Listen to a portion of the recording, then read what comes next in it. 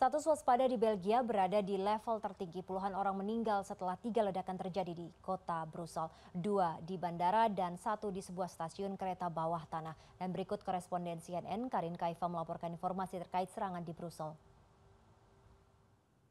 A major European capital is on lockdown. All flights canceled, subway, bus, and train service canceled. We heard from the Belgian Prime Minister a short while ago. He called this a dark day for his country. We were fearing terrorist attacks, and that has now happened.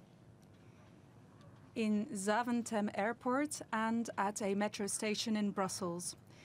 Here is what we do know so far. There were 3 explosions, 1 at a subway station and 2 at Brussels Airport. At around 8 a.m. Brussels time, 3 a.m. Eastern time here in the U.S., 2 explosions at the departure lounge of Zaventem Airport. About an hour after the airport blasts, an explosion at a subway station in the suburb of Malbec. This is an area where a number of European Union institutions are based. Both attacks at a busy time of morning. Take a listen to an airport passenger who was there when events unfolded. 8:15 local time here.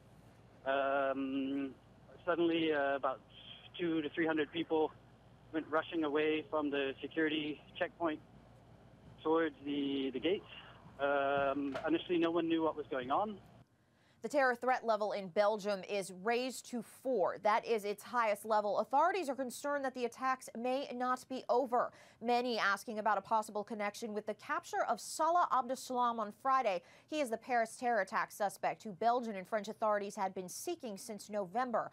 Authorities not making any connections there yet.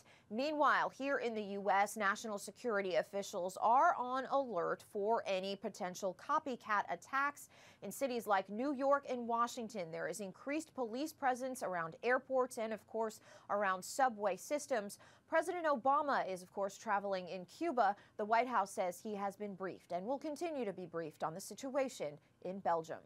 In Washington, I'm Karin Kaifa.